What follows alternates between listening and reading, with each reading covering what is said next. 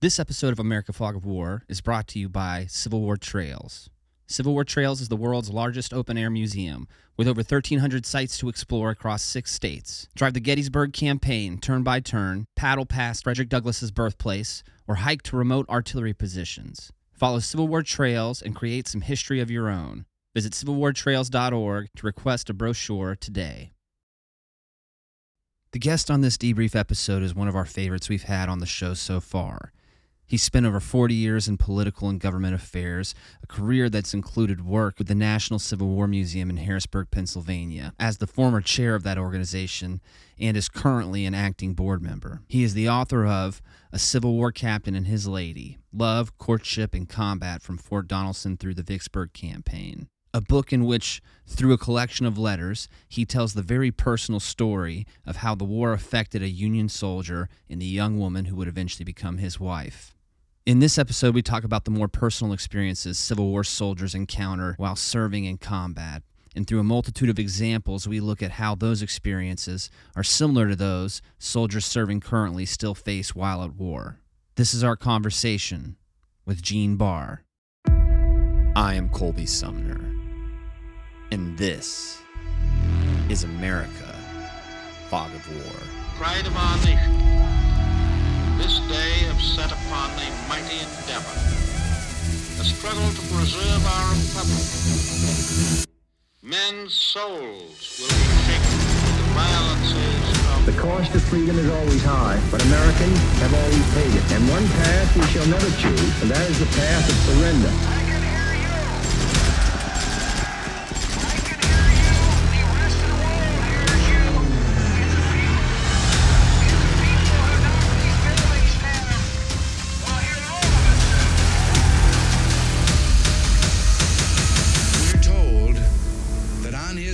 Was found a diary under the heading My Pledge.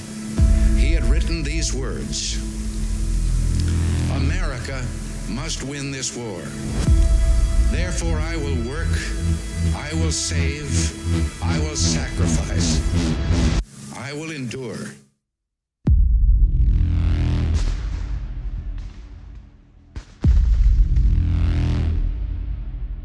What was your favorite battlefield as a kid? Like, what kind of got you into the Civil War? It was Gettysburg, which is the answer that most people will give you, and it was a trip that we did with my older boys class at the church outside Philadelphia, and it was, I think I was 11 years old, so I have now been involved and interested in Civil War history, particularly Gettysburg, for 55 plus years. And that's the one that does it. When you talk to people, many times it was Gettysburg. It was Gettysburg because it's relatively near to a lot of population centers. People come in, it grabs you, even for people who don't have a real understanding of it. Because let's be honest, particularly 50, 60 years ago, it was much more commercialized, and it was a lot of T-shirt shops, right. And you buy the cheap hats, and it's definitely the else. most popular one. I mean, absolutely, and that's for a multitude of reasons. One, because it's the most costly battle that we have as Americans, and secondly, the Gettysburg Address. Like, there's another aspect to the whole battle that makes it live beyond just a conflict, during war, or a battle during a conflict. And it's beautiful. There is something special about this town, and it's not just the battlefield, it's the town as well. There's just something special about this place, and I try to articulate that to people constantly, and I can never find the right way to describe what makes Gettysburg so special, but I don't know either. It's something here that grabs you in, and it's obviously, and you make a great point, it's not just the battle, it's the Gettysburg Address, which is really, if you think about it, that, along with his second inaugural, is Lincoln's strategic plan for his second 4-year term. But it's also the thing that brought other people here. Think about it. Dwight Eisenhower was here. Eisenhower was captured by this place, and it was the only place he and his wife ever owned because of his military service. So it's not just that; it's other people in addition to us, in addition to all the people listening today who've been captured over that 160-year period. It is. It's fascinating to me how a place can have such a special feeling to it when you get there. For me, my whole life, I've been interested in specifically American war history, and my entryway into the subject was World War II. As a kid, I don't John Wayne movies and all that stuff. I just fell in love with World War II. But from that, especially as I got older and more into it, my interest started going into other wars, and I would have to say that now the one that rivals World War II is most definitely the Civil War. I find, like, if I were to had, like, a lot of the times when you go for a doctorate in history, you got to pick 2 subjects to cover to get to pass with a degree. Those would be my 2, World War II and the Civil War. And like I'd mentioned before, at Vicksburg, my grandmother and I used to take road trips out to Oklahoma every summer. And we would, from Florida, so we would stop at Vicksburg on the way out and then stop at Vicksburg on the way back. And I would always, I'd have a little toy gun, and I'd always go play soldier out there in the parts of the woods and stuff that weren't really near monuments, just on the sides of the road. They'll have those big ravines that dip off. You feel like you're in a trench, kind of. And I just found, even at Vicksburg, which Vicksburg is amazing, but it's definitely not like here. It's definitely not the same kind of feeling when you. If anything, Vicksburg weirdly gives me a very somber feeling when I go there. Instead of like an inspired kind of feeling, I feel it feels very ominous almost. It is. It's. I went there as part of the research for my book. I find when you stand on where the Union troops advance, it's intimidating. And I think a lot of words you can use. You've used a number I think are appropriate. It's somber. It's sobering, it's intimidating, it's all of those things. And when you think about what happened there, the people, the citizens, the civilians who were penned in there from basically mid-May until July 4th, you think about what they went through. And you think about not just those who were penned in, but you think about the Union soldiers outside who functioned for 6-7 weeks without any shelter whatsoever, in most cases under constant fear of sharpshooting. It was difficult period, and I think you're absolutely right. I think that has imbued Vicksburg with that attitude or that feeling. How much time did you spend there when you were writing your book? Just a day, unfortunately. I would love to go back. I went in, and I was at a conference up the road a little, so I flew in a day early because I did all the research for my book on my own. I wanted to. I thought that was critical. I wanted to make sure that the book was correct. And so the guy who I ran into was a guy named Terry Winchell, who was then, I guess Terry was the historian at Vicksburg. It turns out he's a Western PA guy. I go in, and there's all this Penn State and Pittsburgh Steelers stuff hanging all over. Could not have been more helpful. Terry is, along with Ed Barr, of course, the foremost, in my view, the foremost experts on the Battle of Vicksburg. So spent a day, drove around as much as I could, got into their archives, and then did a little more corresponding with him, but would love to go back at some point because there's still more I'd love to see. Oh, man. So I didn't read the book, but I did search the World Wide Web, and I saw that it said it was like Cold Mountain from the Northern perspective. Yes. And I love Cold Mountain. I watched that movie with my wife. We're high school sweethearts, and we have 4 kids together. And she was there along with me while I was in the Marine Corps the entire time. Okay. The whole time. She was there. And so things like your book is something that would be interesting to me because it's something that I kind of lived through myself. It's a similar experience to what you probably wrote about in your book. So it's something I want to read. Well, it is. It's a story of a guy. Basically, the book, and the reason I said Cold Mountain from the Northern perspective, one, some point everyone wants to make a movie out of their book. Sure, Maybe right. somebody see that. Right. It also helps sell it as a hook to the publisher. It was published by Savas Beatty, and they're really good. They do a great job. But at its core, the book is a Civil War courtship, Victorian courtship told through letters of a guy who left, who met this woman shortly after enlisting in April of 61. In May, went to Peoria, met this woman.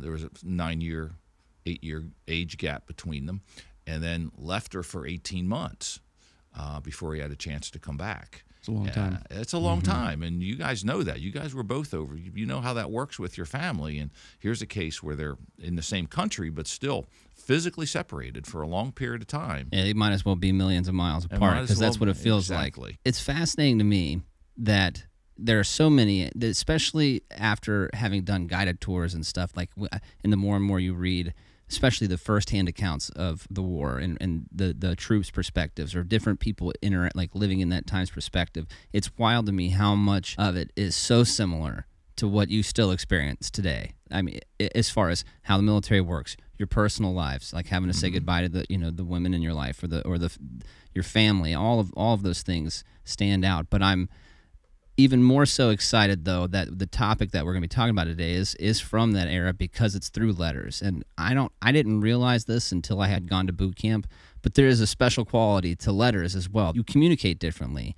it's a lot more poetic, and you seem to have a lot more profound thoughts throughout the course of the conversation than you would if you were just recording tapes of phone calls or something like you would nowadays. I actually have stacks of letters. And they're I bound still have mine too. in ropes and stuff or whatever. Wow. And they're decorations in the house, like up on shelves. It's just tons of letters that we've written. I think the big Ziploc bags. Yes. I have like 3 of them full to the brim of letters, and they mean so much as a guy in the military. Writing and receiving letters. When you get a letter, it wouldn't be at the same level to compare it to Christmas, because it's even more so than that. You feel much more special when you get a letter than you do when you get a present on Christmas. I don't know why that is. It like soothes something inside of you in a way that nothing else is going to if you're in a crappy situation. And then when you have the weeks where you don't get a letter, it's heartbreaking.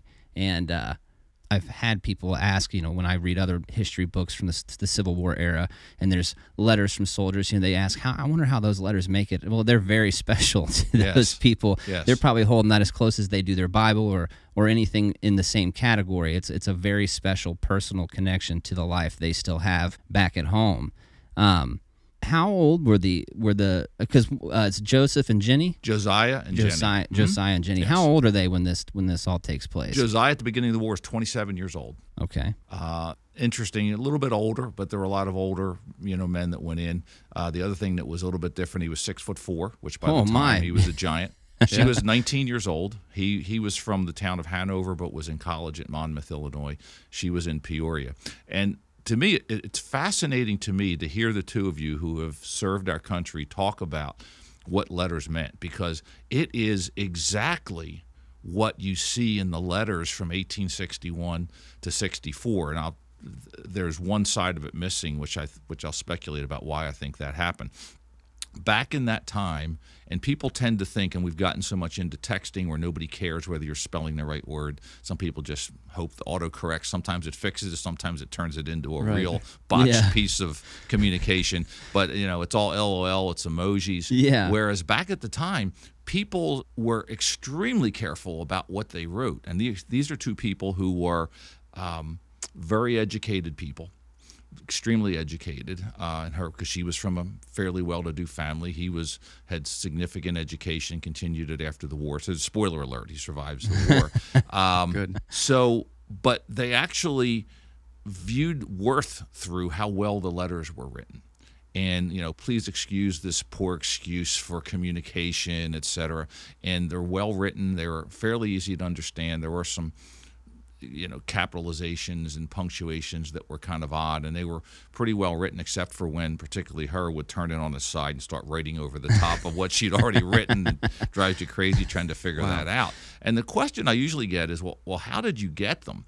And I had a call from a guy who I worked with when I was in the oil industry, who said he inherited a cabin, an unheated cabin on a lake in Wisconsin, and found some stuff, and I helped him sell that. And he goes, I think I found Civil War letters. I said, well, send them to me. I'll take a look. We'll see what we got. And they were. And as I looked at it, I realized what I had, and got some really, to show you how people don't value it. I took them to a couple of dealers who said, well, you leave them with me and I'll tell you if I want them. Like, they're not mine. I can't leave them with you. One guy said, I'll tell you what, I don't want the woman's letters, because it was back and forth communication. I don't want the woman's letters, and there were some post-war letters. I don't want those. I just want his. I'll give you $15 a letter. Send him 10, the owner, and you keep 5. How's that sound? I went, no, it doesn't sound good at all, because then the story never gets told. The story, no, you never piece it together again. So I kind of bit the bullet and bought all of them, and found out exactly what it was between this captain in the 17th Illinois, who was an Irish immigrant, came here at a very young age,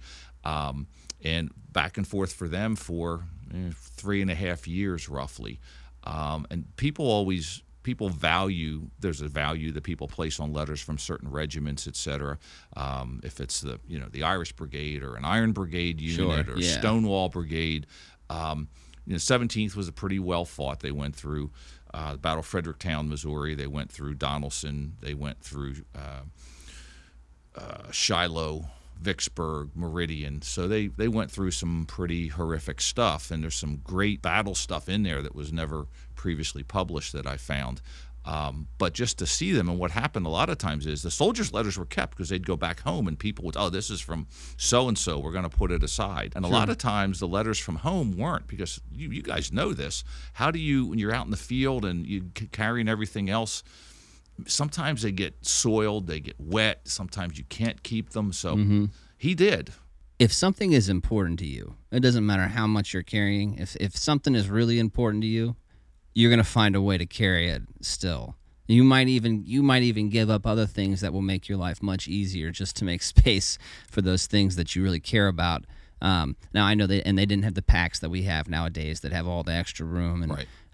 I know they had to carry a lot less on their person. But that being said, I almost don't find it surprising that he was able to keep them, because honestly, if like they're that important to him, there's something you find a way to carry. And even if you lose a few, and when you lose something like that, it is like it's a moment. Like you have like a little bit of a heartbreak moment. I've had letters when I was in boot camp that would get, notoriously the drill instructors in Marine Corps boot camp like to toss your things just everywhere around the room, and sometimes it gets tossed and you never see it again. Whatever. Like I have this just to prove a point. I had retainers, these like Invisalign retainers when I went to boot camp. First day we got our drill instructors. First day. I had been in boot camp for 3 days. The first day we get our drill instructors, they toss our stuff. Didn't see my retainers the rest of the time I was there. Things just disappear. My mom was somehow. so upset when I got back. She's like, I spent so much money on those teeth. Yeah. And they had slid. But, so when you lose a letter, especially if it's one from like your girlfriend or the person you're courting, those are special. And that's exactly what they this was. smell like them, like they do so many things on so many different levels for your psyche and your morale. And when you lose one, it's a bummer. But ideally, you still have plenty more to keep. So. And the way you described mail call for the both of you is exactly what mail call was in 1861, 2, 3, and 4. They'd announce it. The guys would come streaming out of their tents or wherever they were, and the guy who didn't get one would not be happy. He would not be pleased. And you can see in some letters, as I'm sure you guys have seen, there's this, and I've got a few others that I've collected over the years, is how come no one writes me? Why is no one sending me anything? If you aren't going to write me, I'm going to stop writing. I mean, it's this very, very strong reaction and a feel of abandonment almost when the letters don't come. That's exactly right. Certainly. I mean, what's your take on that? I feel like that's 100% on point. Well, yeah, it is 100% on point. I had a similar experience in Paris Island, and for some reason or another, I didn't receive mail for almost all of first phase. And I was writing and sending them home, and then I wasn't nothing was coming my way, and I wrote a final letter. I said, I'm not going to write anymore, and I sent that, and then some letters started coming my way. Okay. It was like in the darkness, I just had to accept the fact that, all right, I am alone here. I'm going to just do this. And then out of nowhere, a letter finally came for me. And when it was mail call and everybody else got one, I got one. And then I felt that first burst of excitement, which changed my view on it. It normalizes things. Okay, great. Normalizes right. things, Everything's yeah. good. I got that connection to home. That's the connection to home. And listen, the feeling you get, like you are so excited. You're so excited for that touch from from your previous life. You're so excited about it and feeling connected to the people you care about. You can't hardly wait to get that thing open and read it. And then you'll finish reading it and then you'll reread it again. You'll do it a few times just to make sure you didn't forget anything. And then you'll just kind of walk around smiling, holding the thing for a little bit because you have a little piece of home.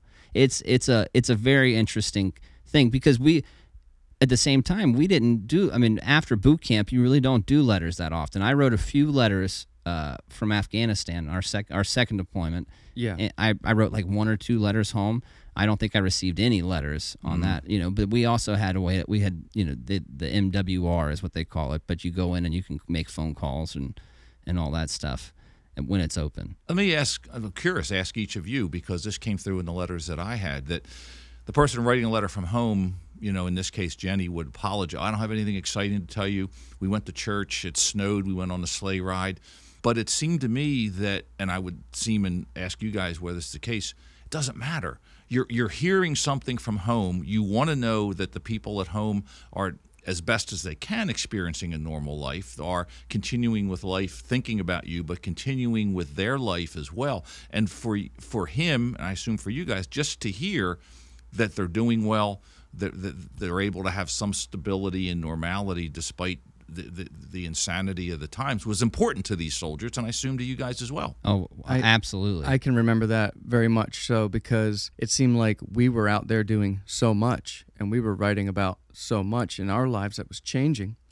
When you get a letter from home, it seemed like exactly just that, apologetic, or like, hey, this is kind of really the same old's going on, because what you don't realize when you get home after you've been gone for a little bit, for the most part, everything and everybody's still the same. Mm-hmm. There may be, at this day and age, there might be a new movie out or a new song on the Justin radio. Bieber didn't exist before I went to Iraq, and I came back, and he was all over the place. Something, you'll notice something like that. But for the most part, everybody and everything is the same. You just want to know what's going on and see that everything is okay there. Well, I would put it this way, like this is kind of how it registers in my mind, because you're right. You don't really care what they write. I mean, to a certain degree, they could be writing in the stats from the last sports, baseball game or something, and it would just because it's from them, it would still feel special. Right. But really, what the meat and potatoes of what you're looking for is you want to see if they miss you too, and to prove that, they've sent you a letter. So like, not that it needs to be verbalized, but you want to see, like, especially if this is your wife or your girlfriend or like that aspect of your life, you want to hear what's making them laugh. If they laughed throughout one of their days, you want to hear about the friends they have, and in certain ways about the intimate areas of their life.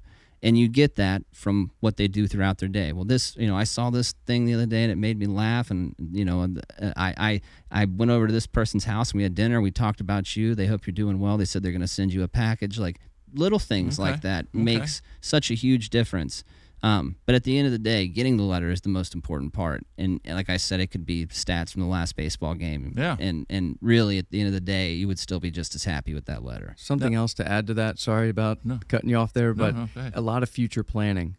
I feel like we're going to do this when you get back, and we'll do this when you get back. What are we going to do? How are we going to do it? And the planning for when they get back home. So yeah, the letters on which I wrote the book. It's interesting. All of her letters, with a few exceptions, and you guys are right. There's a couple. He references a letter from April 20th, and I don't have it. Okay, that got lost. Something happened. But they stop. He goes back home, gets ill, returns to Vicksburg on Christmas Day, 1863. Great timing. And, of course, they're in occupied Vicksburg at that point. There are no more letters from her at that point, all the way through until the end of his service in June of 64, which he opted not to re-enlist, obviously. And I don't know why that happened. It's clear that she wrote, because he says, I got your letter from the other day. And my suspicion is, and you have to think about that, service members probably think about this as well. I think that because they went out on the Meridian campaign in February of 64 and some of his men were captured out there, my suspicion is that he had taken probably a lot of the letters home with him when he went home in December of 63. To keep him safe, left them there. And that, I think, because he saw some of his men captured when they went out into the backwoods of Mississippi, I think he started to get worried. What if I'm captured? I don't want someone reading these letters. So I think he destroyed the letters from 1864, which is kind of sad, because it is sad, yeah. His are incredibly poetic, even though for the most part their fighting had ended after Meridian.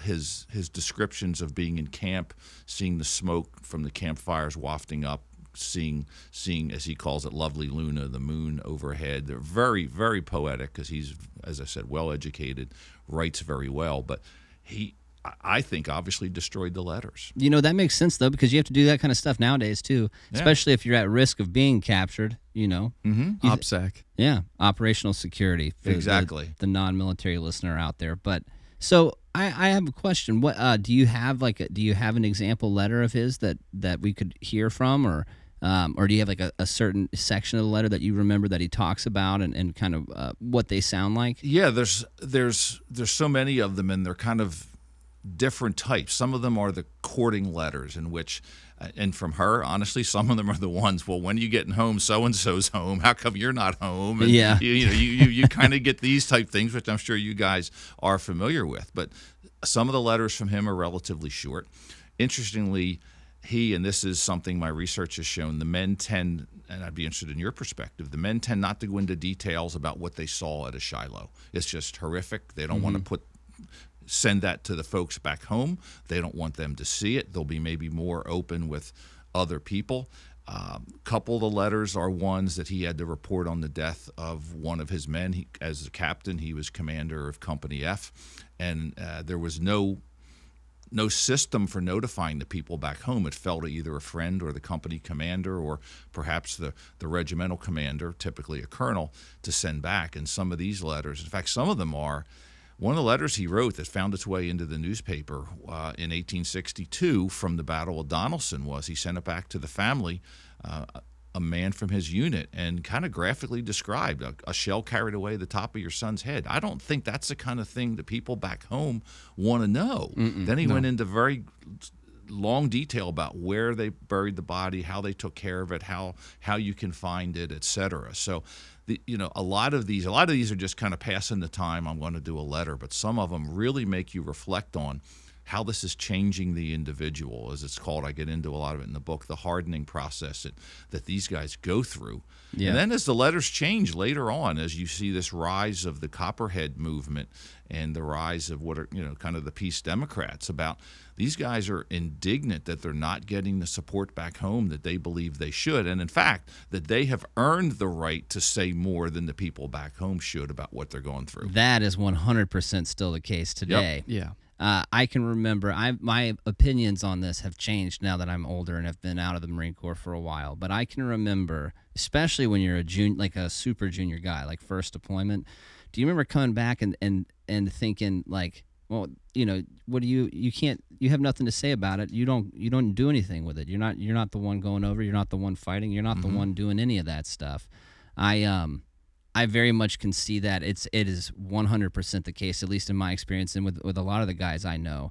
Well, your whole thought process just changes on everything immediately. You do, and the hardening aspect. It's interesting that you call it that, because that is 100% still a thing. So Tommy and I, our second deployment was to Marja in Afghanistan, and it was part of a very big offensive in Helmand Province. Marja was the last Taliban stronghold at the time, and it was some of the most kinetic fighting of either war, Iraq or Afghanistan. And the thing about it is, it was an everyday kind of thing. You'd have a lot of places like Ramadi or Fallujah where, the one battle might be super intense and in comparison to what we would be getting on a daily basis. But that being said, you have a few days of that and it kind of subsides, and you have a few days where nothing happens and it'll pick back up. And this is not to take away from guys that fought in Fallujah or Ramadi, just comparing the way that they flow. I remember very few days, pretty much from after 2 weeks of being there until about 2 weeks out before we left. I remember very few days where I didn't get in a gunfight, and we were there for 6 months. Wow. And because of our job too, we were both in charge of a crew serve weapon. It was a rocket launcher, so we were section leaders for that. We got tasked out to the regular rifleman platoons. So I was a squad leader in my platoon, but because of our job and what we did for at least the first half of the deployment, they didn't, Gunny Mac and Lieutenant V didn't have a standing post. They wanted to be able to have the rockets out on patrol, so we were doing 2 patrols a day. So a lot of the days it'd be like two gunfights in a day. Sometimes there'd be gunfights that would just last an entire day. Wow. It's just depended. But I can tell you that it's not only in myself, but noticeable in others that were on the deployment. Like the more and more you get into deployment, I used to tell people, you probably wouldn't have liked me that much. After I had been there for a few months, I was mean, except to the guys that I was with. But even your interaction with them is a little harder, and it's generally a little harder anyways. It's the Marine Corps, so it's usually a little more extreme. But I'm trying to think of the best way to articulate this. You do harden. It's a kind of a defense mechanism. You do. Like, you don't feel the same sympathy that you do when you first get there. Or you definitely don't feel any hesitation whatsoever when having to really do your job and close with and destroy the enemy. You are hardened to the outside things that you see as well too, like the collateral damage to warfare as well. Not saying that you just go. I'm not saying that it's you're hardened against like civilian deaths and stuff, but seeing that and seeing it, dead animals and all that kind of stuff, beginning to end comparison is just night and day different. And it goes beyond that too. I've talked to you about this before, I'm pretty sure, but like my senses, I feel like after I had been in about a week, maybe 2 weeks worth of gunfights, I feel like all my senses elevated to a point that I almost feel like it's hard to relay it to someone because they're going to feel like I'm lying. When I first went on my first patrol in Afghanistan, they only took out the squad leaders with the unit we were replacing, and you just slowly integrate the new unit, my unit, coming in to take over that AO. You slowly integrate your guys into that force until it's like a left seat, right seat, until the unit that's there is fully, pulled out of patrols and they can leave. I think you kind of got the reins now. And to start that, they take squad leaders and platoon, your platoon sergeant and platoon commander out for a few patrols. In the first one we're walking around, and all these guys, these young guys from this unit that we're relieving, are like, "Oh, we got a guy on this roof over here about to click out. He's doing this. He's laying down, but he has something on his shoulder." And I'm scanning as hard as I can. I've got a scope on my rifle. I'm looking through my scope. I don't see what they're talking about. And this happens like 20, 30 times all day throughout long. This patrol. And by the end of it, I turn around, I look at my platoon sergeant, and I'm like, "Gunny, I didn't see anything they were talking about. I'm a little worried. I'm concerned. I don't know if how I'm missing it, but I'm not seeing any of this stuff. I won't be able to see it when we're out on patrol with just our guys." And he giggled. Now he's been in combat numerous times as an infantry gunnery sergeant. He's been in all kind of combat, and he's giggling, and he looks at me and he goes, "Just give it a few weeks." And at the time, I'm thinking, I don't really see how that's gonna make a difference. But sure enough, man, I'm telling you, your eyes become hawk-like. Your sense of smell is unbelievably ridiculous. Your hearing everything is elevated, and I think it's all in some way related to the hardening process as well. It's like you almost become more primal in a sense, like you resort back to a primal state, or more so in a primal state than a civilized state, if that makes sense. I would think some of it is learning more, but I would think I got to believe some of it's a physiological response to that as well. It's got to be both of them. It definitely is, and I know that because I could smell things. I mean, I have a pretty good sense of smell, but I could smell things ridiculously well. I like there could be. I have an example, but it's a pretty nasty story, and I don't want to tell that one. All right, one thing they grow over there is marijuana plants, and usually they're in big fields. They do have a harvest season, though, and they'll cut all that down and they'll turn that into hashish, and that's part of their crop they make profit on, the farmers over there. So by this point, all of the marijuana plants have been cut down, and we're out on a patrol one day, and all of a sudden I smell marijuana. And it's not like they smoke marijuana like they do here in the States, where you might smell it just walking down the road. They make it into these little hashish bars, and then I don't know if I've ever seen an Afghani actually smoke hashish. I know they have it over there. I've seen them before, but I don't know if they liked the what's that stuff they would dip. Put, it's like dip. Naswa. Okay. It's like green dip. And I think it has opium in it. It's crazy. It's Wild West over there. And anyways, that being said, no one's outside smoking this. It's not like I smell a plant, but all the plants have been gone now for about a month. And we're walking around, and not that I'm really looking for it hard, but I'm curious. Like, is there a weed field still up? Like, are we gonna have to come out here and take this down or get rid of the crops somehow? Because around that time they were talking about burning the opium fields and all that stuff. And about a click and a half away from where I was at, by the time our patrol gets over to this other compound, because it's compound farm field, very very spread out. Don't forget the canals. and a ton of it's super irrigated, so really big canals everywhere. And by the time we get to the next compound, we've covered about a click and a half, a kilometer and a half worth of distance, and the smell is just getting stronger and stronger the whole time. I go inside this compound, and there's one lone marijuana plant in the middle of this, in this yard inside of this compound, and I had started smelling it over a kilometer away. My nose does not work like that now, and it didn't work like that before then. But while we were there, like, that's to give you an idea, it's extreme levels of like heightened senses. It was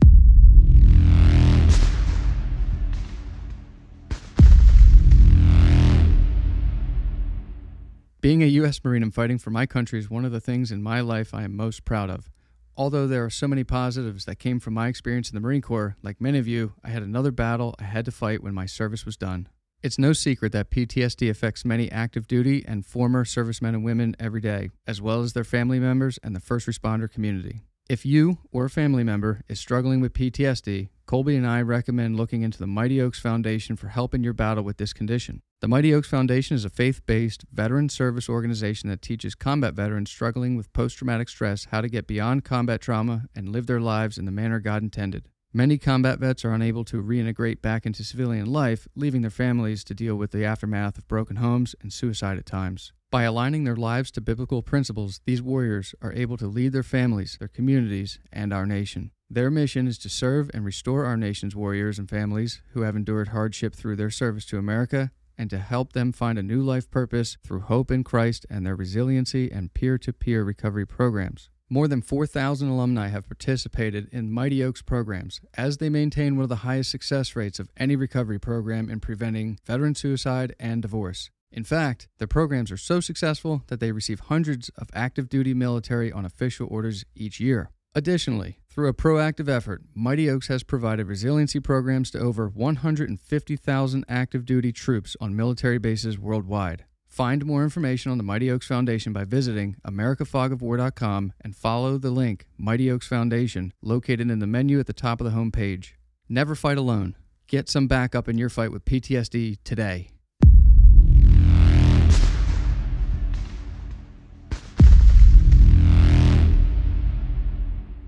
I wish there could be a study done on it, but I feel like the only way to do a study on that is to put people in combat. Yeah, which we don't want to do. Right. But Right. I got to believe that it is. And then when your body no longer needs to function in that manner, the body kind of recedes. It's, like the fight or flight mechanism, I think, that the body does. And the logical extension, and interesting, a couple things that, and as we've talked about, I've been studying the Civil War for a long, long time. There are things that, as I've said to people, that in the course of the book and the study and research for the book, things that surprised me. They either rebutted things I thought about the war, or they added something new that I'd never thought about. And one of them, continuation of the hardening process. And for me, because I'm a fair amount older than you guys, that I remember is the war in Vietnam and the end of that. I was just slightly too young for that. But I remember how these guys were treated when they came home. It was appalling. And I was stunned when I read this and did research about the guys who came home. They were treated in almost the same manner at the end of the Civil War. We tend to think, oh, it was great, 1865. We had these huge parades and everybody loved them, and the GAR started and everything else. Well, it turns out that a lot of these veterans had a heck of a hard time getting the job, because they looked at them and said, oh, no, you've killed people, you've stolen things, you've burned houses down, you've done this. I'm not hiring you.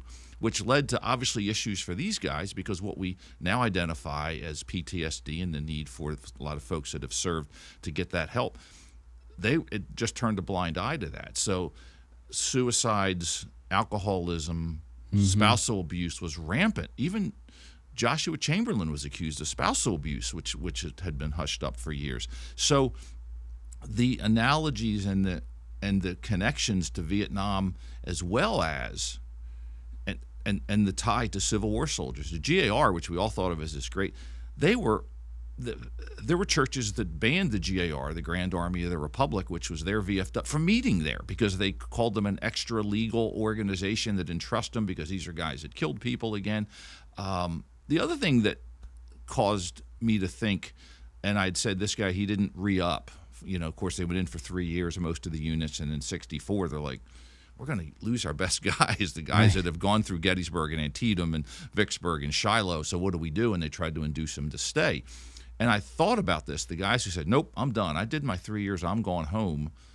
When they got home, it was kind of, the war's still on. Grant's Overland campaign is killing thousands and thousands of men. And all these guys probably got was a little slap on the hey, yeah, okay, welcome back. And then I wondered how they thought the next year, when all these guys who might have served for 6 months had this great big parade and everything, trying to compare and contrast how we treat our returning veterans, the people that have done so much for this country. It's something that we've got to grapple with now, but interestingly, we haven't figured it out from 170 years ago yet. Yeah. Well, listen, and it's funny you say that, because we got out and the war was still going on. Yeah. And not for a whole lot longer, but it was still very active.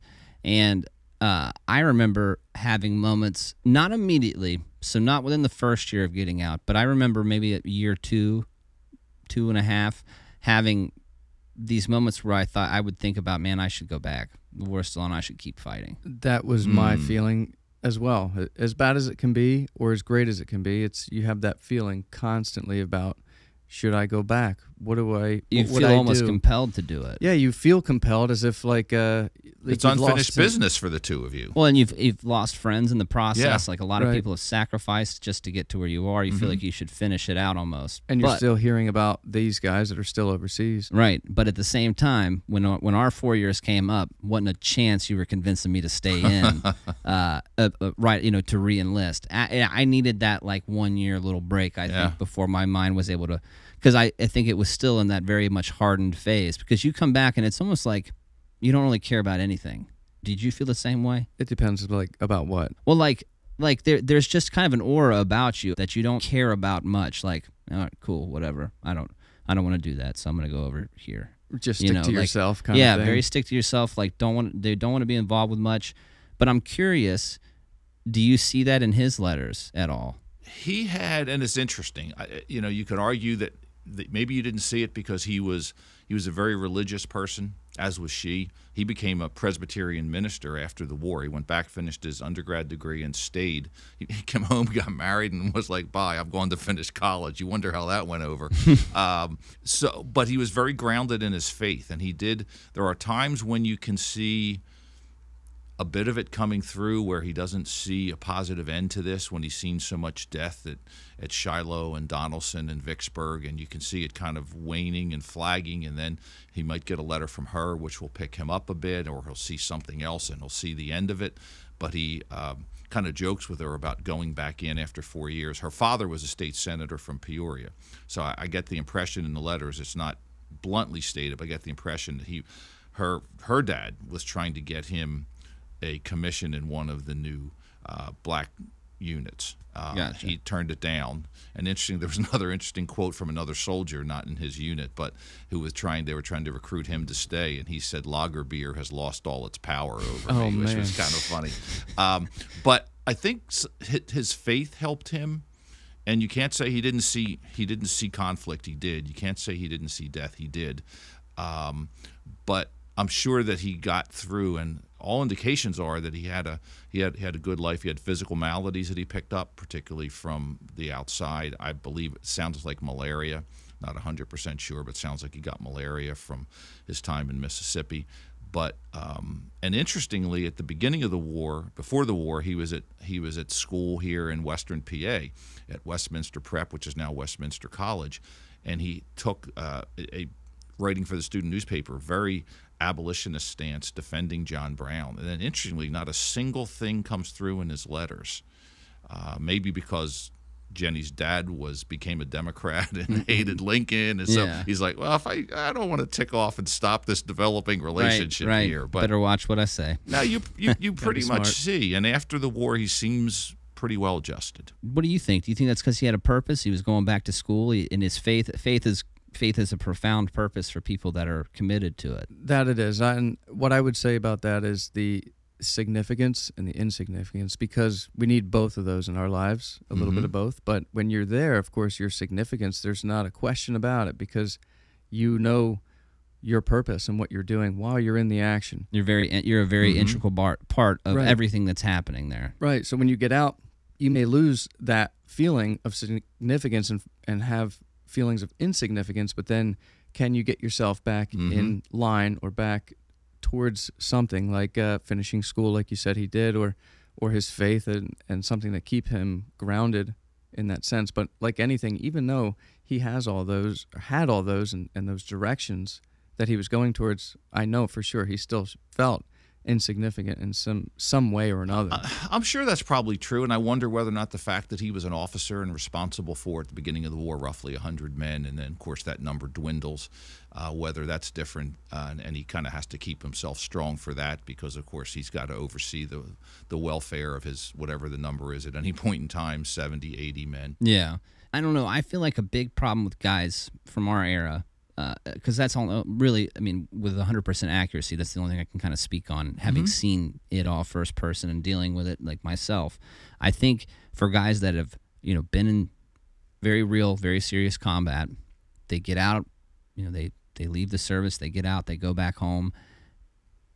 if you don't have purpose, because that's what you're missing, that significance you're talking about, that's how I would phrase it personally, just in my mind. That's how I think of it, as like a purpose. You have a very clear purpose in the military, especially during wartime, and your purpose is very, very clearly defined, and everybody's on board. It's a bigger purpose than yourself. It's something bigger than yourself you belong to, and it's something very important, and there's a lot riding on it. So when you leave that and you come back to a normal little town life that you've just been away from for however long, for us 4 years, for him 3 years. So when that's a long time to be away from home. When you come back, if you don't have a clear plan like he did, where I'm going to go back home, I'm going to go to the seminary, I'm going to finish, I'm going to become a pastor. That's what I want to do. You can really start to get into a negative place and flounder. And I think, honestly, the onset of PTSD it's not 100% brought on by that, but I feel like it's 90% of the cause of where you start to see symptoms of PTSD. Because you also have guys that have been in very intense gunfights and have lost many friends, and who are going to be different in a way. They are going to have some symptoms, but they're definitely not affected on the same scale as somebody that is in the same position and they don't have a purpose. Guys that come out and have very clear goals on what they want to do. I'm going to be a lawyer. I'm going to go be a politician, or I'm going to be, I'm going to go do this, and I'm going to make myself have a purpose in something larger than just me. And that took me a long time to find what that was for me. And in the time that it does take to find that, it can feel like you're just drowning in those symptoms. It can be very difficult. So that, honestly, that the example that you have of Josiah getting out and going home, that lines right up with what I had been thinking initially on the whole prospect of PTSD and its relation to guys coming back from war. He had a very clear purpose, and faith, especially in this era, faith is probably the biggest purpose you could commit your life to these people. Especially a very deep believer. So I think that paid to his benefit, and I'm sure he had problems, but I think the reason you don't see too many of those problems in his letters and what he's left behind is because of that. Because of the purpose. I really do. As important as Jenny is to him and all that stuff, right. I think it's much more beyond that. I think it has much more to do with what is he contributing, his time, the time on earth that he's just so hard to preserve because that's what you're preserving in combat, is your time and your friend's time on earth, because someone's trying to take that time.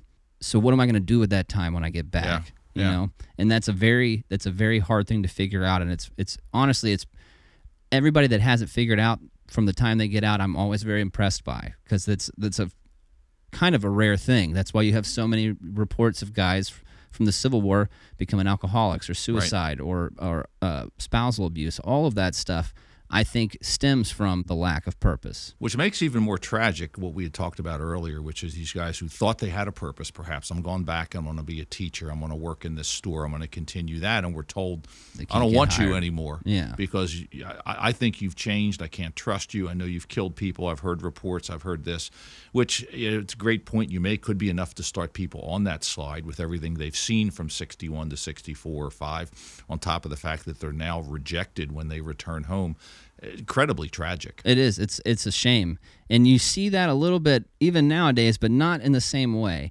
You'll have guys that have been in charge of, well, like Josiah, they'll be in charge of numerous men, up to 100 guys, and they'll get out and they'll go apply for a management position somewhere, but they're not qualified because there's nothing documenting saying that they've gotten a degree, that they know how to do this. Right. So they have to kind of restart from square one. That's about as bad as you'll see it nowadays. But to have the qualifications and to show up at a place that you were already working before the war started, and then be like, no, sorry, we heard this about you. That's the one benefit about your war being overseas in a different place, is usually no one back home is going to hear anything that happens over there.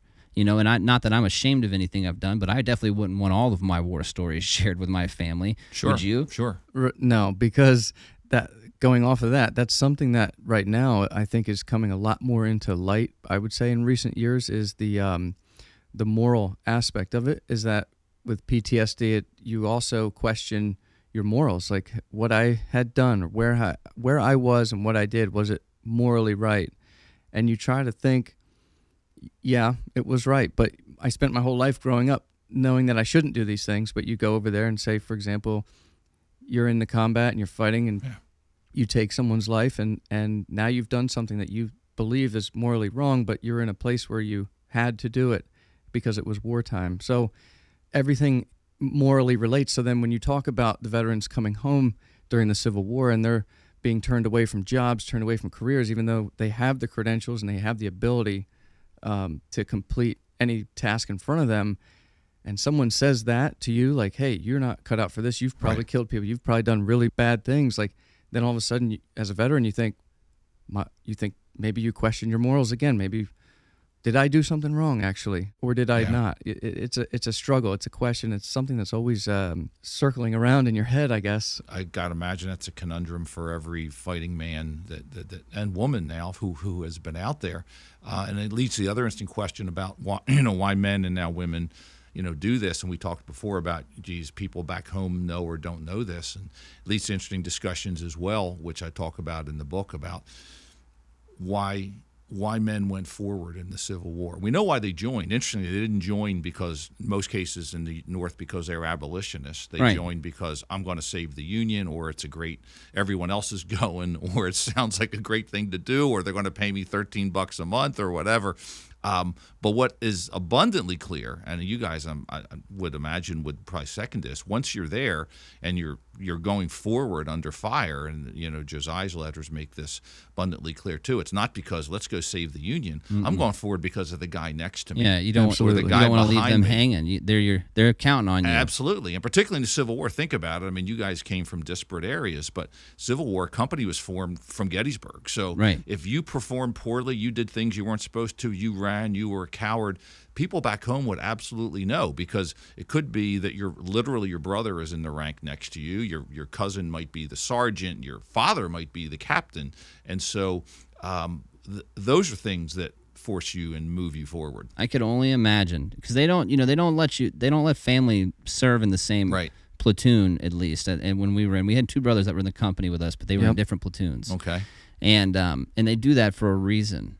I think a lot of that, you can find examples of England doing that in World War I, having the neighborhood brigades. Yes, and then you have a battle like the Somme, and now an entire town has just lost all of their. Even World War II, the Bedford Boys. Right. So you end up with terrible experiences doing that. So obviously that's for a reason, but outside of that, because you already feel such a responsibility to the guys that you're with. Nowadays, not being your family when you show up and being from different parts of the country, you do become a family in a sense, but you feel very responsible towards them as they do towards you. Yes. I can't imagine what that feeling feels like, though, if it's a family member that you've had, in your house your entire life, and now you're also in the same position together, where the bond would have to be even that much more strong. And what it would be like to watch one of them let you down and run away from the fight, or to watch one of them get wounded, killed horribly. or killed, and it would be a nightmare.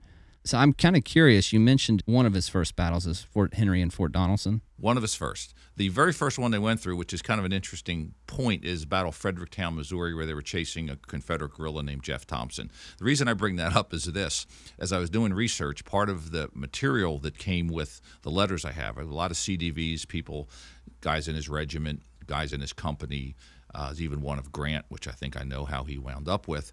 But I have the original muster-in sheet for Company F, 17th Illinois, which is almost as large as the table that we're sitting at. That's so cool, though. That is so cool. And as I look down the list of names, and the guy who swore them in to serve federal service was a guy named Captain John Pope, who would become General John Pope of 2nd Manassas. Yeah. But I'm looking down, I see this name, it says James Earp, and I went, I wonder if. Turns out Wyatt Earp's brother was in his company. That's cool. Wyatt Earp was born in Monmouth, Illinois. The house where he was born is still there. Virgil, to go into the Tombstone movie a little bit, which everybody knows, Virgil was in the 83rd Illinois. They had a half-brother, Newton, in an Iowa cavalry unit. Wyatt and Morgan were too young to serve, but James was in the 17th Illinois.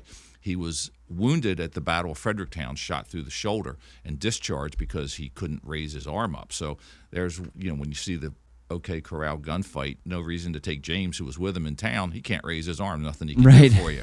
So he was gone by then. So, yeah, the first one was Henry and Donelson. Henry was fairly easy. They just did a lot of scavenging and picked up souvenirs. Because the Navy, the Navy kind of takes care of things. We do these. One of our episode types we call them hip pocket history episodes. Okay. So they're bonus episodes, but we go into greater detail on things we cover in our main episodes. Yeah.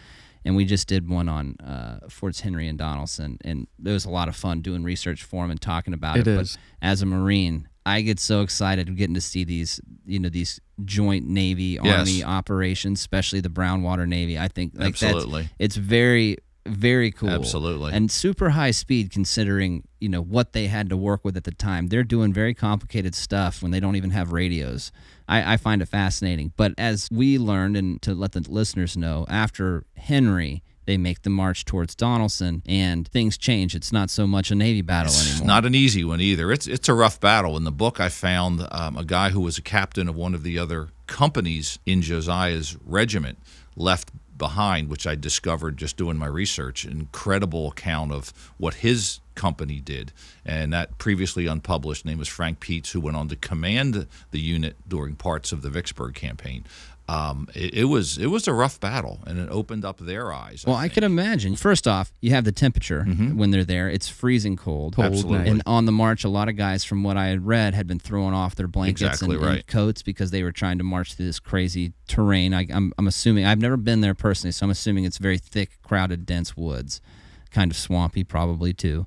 And they get there that night, and they can't have campfires and all that stuff. Exactly. And it's freezing cold.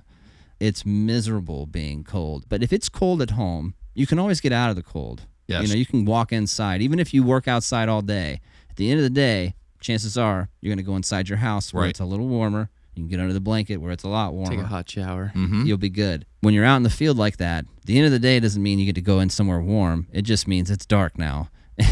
But you have to, you're still in it. And when you're in cold for that long, it sinks down so deep that even if you do get a little bit warmer air come your way, it still feels like your fingers are gone and your toes are gone. And then to have to wake up the next morning and start fighting a very spirited Confederate counterattack, I'm sure it was a pretty crazy fight, a pretty desperate fight too. It was bad. A lot of guys were killed. I had the example earlier about the guy Josiah had to write home about to inform his family how he had been killed. Very horrible.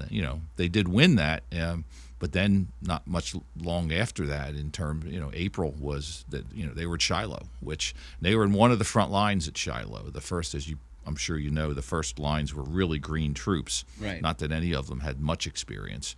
But Sherman's men and I guess Prentice's men were just swallowed up, and all of a sudden they hit Josiah's brigade, and it was not a good day that first day of Shiloh. For example, 2 days in combat at Henry or Donelson, whether it be one or the other, but it's a lot, but it's still not a lot. So when you end up in another location in Shiloh, you may think, okay, I got this, I can see it, but you're in another location, another place, doing something different.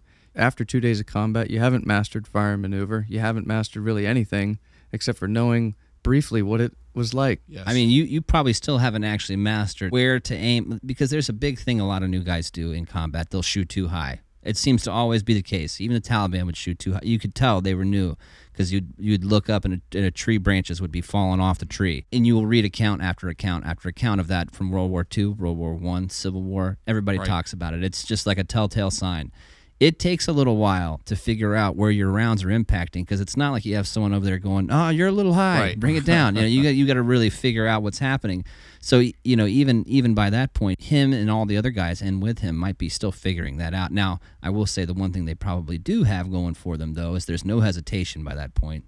If it's time to fight, it's time to fight, and that's something that a green troop might have a little bit of a difficulty with. I can remember thinking the first time I shot my grenade launcher, I had a 203 grenade launcher on my M4 in Afghanistan. And the first time I shot one, I was waiting for someone to come out and yell at me and tell me I was in trouble. I was going to go to jail, you know.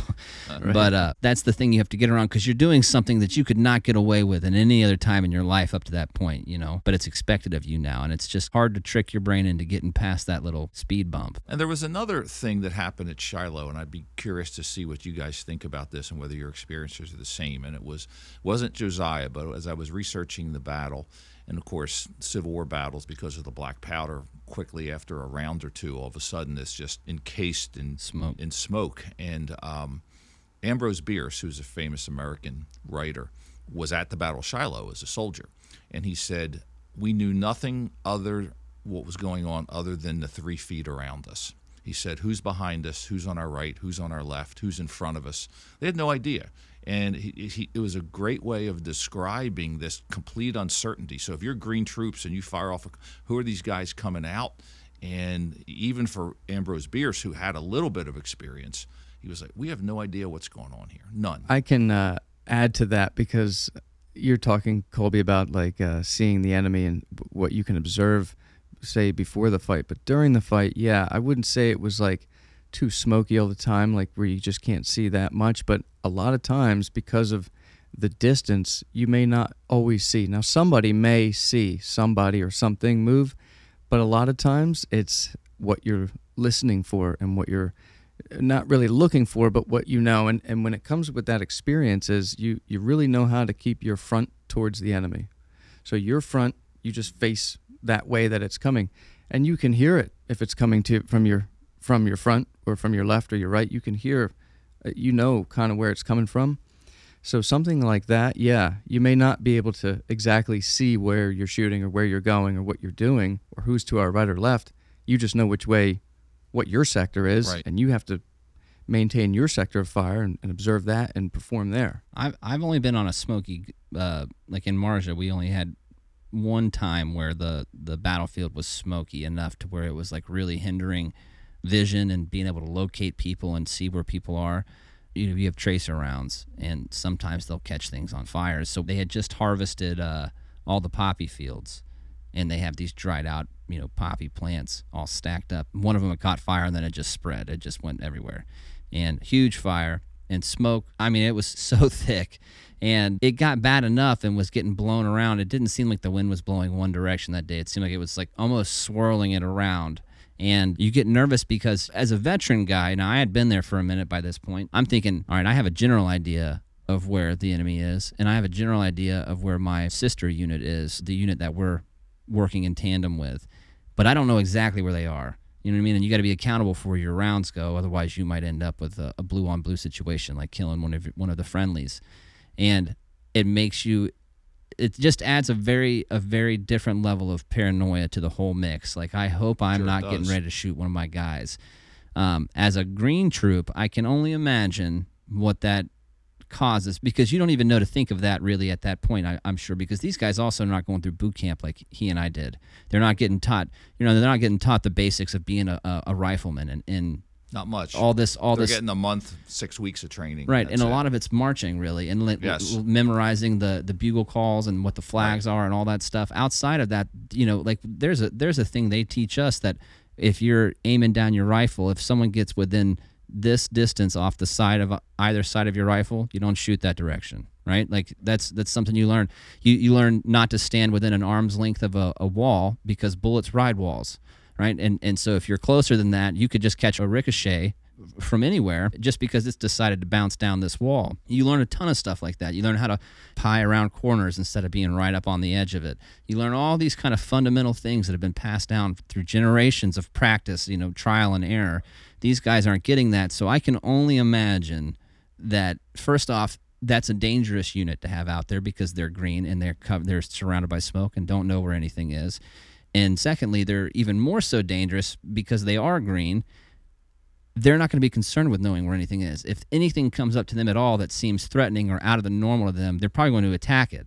You know, if they do by chance walk into the wrong place, if they face any kind of initial volley that is really effective, it's probably going to break them. Like, they're probably going to run the other direction because they can't see. Yeah, and the experience, it's very interesting to hear the experience that both of you have in terms of that of that learning. And during the Civil War, I know you guys get asked this because you study it as well. Well, how come they all marched in front rank and rear rank? And the reality is it was a carryover from the Revolution. It was how they were taught at West Point.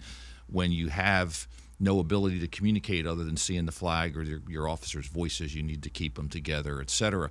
But by the end of the war, roughly late 63, 64, these guys had figured it out on their own, particularly, for example, Sherman's men, who decided, of course, they all went in, they had bright brass breastplates on and brass this, and some of them had the Zouave unit, they were having red caps and all kinds of stuff. And a lot of these guys, particularly Sherman's guys, said, enough of that. So the brass was gone. They figured out something else. They didn't sharpen it up. And even Sherman, there was one frontal assault he made during his whole advance from Chattanooga down to Atlanta. So these guys had learned. They no longer attacked. They moved around. They did, if you want to, almost like the way that the colonials fought, the British. More hit and move hit tactics. and move type stuff. So but they did that on their own. So again, that adaptation happened even in the middle of the Civil War, particularly towards the end. Well, you got to think they're paying such a heavy price. Absolutely. So the motivation to figure out a way to do it better is very high. Yes. Wouldn't you think so? You're losing thousands and thousands of guys in every battle from just marching straight up to it.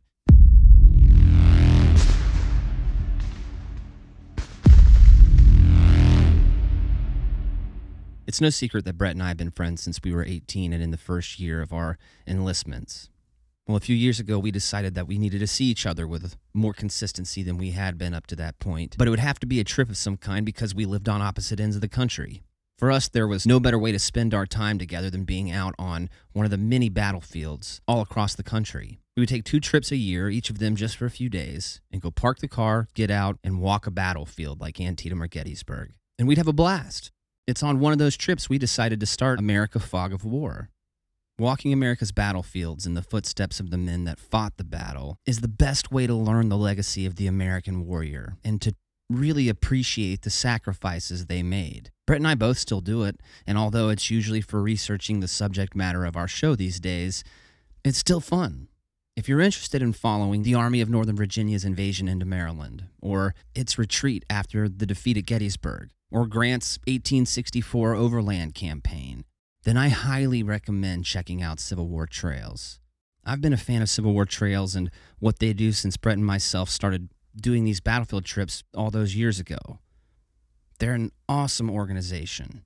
They make historical interpretation of the American warrior's legacy easier to access and enjoy for everyone. If you'd like more information on Civil War Trails and what they do and all the different sites that they have for you to explore, then go check out civilwartrails.org. Find a battlefield or a site that you want to visit and stand in the footsteps of the men and women that made this country what it is today.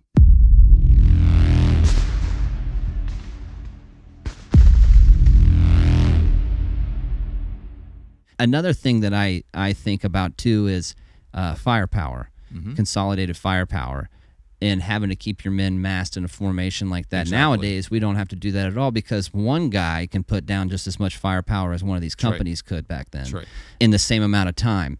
The first thing you want to do when you get into a gunfight is gain fire superiority, because that is the first step and be able to dictate what happens next. If I want to move over this way, I can move over that way if I have fire superiority. If I want to back out of the fight, I can do that if I have fire superiority. If I want to charge them, I can do that because I have fire superiority. I'm keeping their heads down. To be able to gain that kind of firepower in one concentrated place back then, you would need a much tighter grouping of a lot more men, whereas now you put a fire team out on the battlefield that has 20, 30 yards of dispersion in between each guy, they can still do effectively the same thing, especially with the belt-fed machine guns and all that. Yeah. But you're right, there is a learning process to the whole thing. There's numerous things that we learned, and it can be in so many different ways. It can be in your actual battlefield tactics, like you had just mentioned, where they, Sherman and his men had decided, we're not going to just frontal assault this anymore. We'll hold them. We'll hold up here, You know, we'll have a little line here to keep their attention this way, and then we'll move around and hit them from a different area that they might not be as defensively capable in. Right. And then you have things like you had mentioned on the uniform. There's plenty of things that we would do to our uniforms to make them more quiet or not, not stand out. I bet they probably started using black buttons of some kind instead of the brass That's one. exactly right. I mean, you had Berdan sharpshooters, which had Sharps rifles, and they were extremely accurate with the Sharps.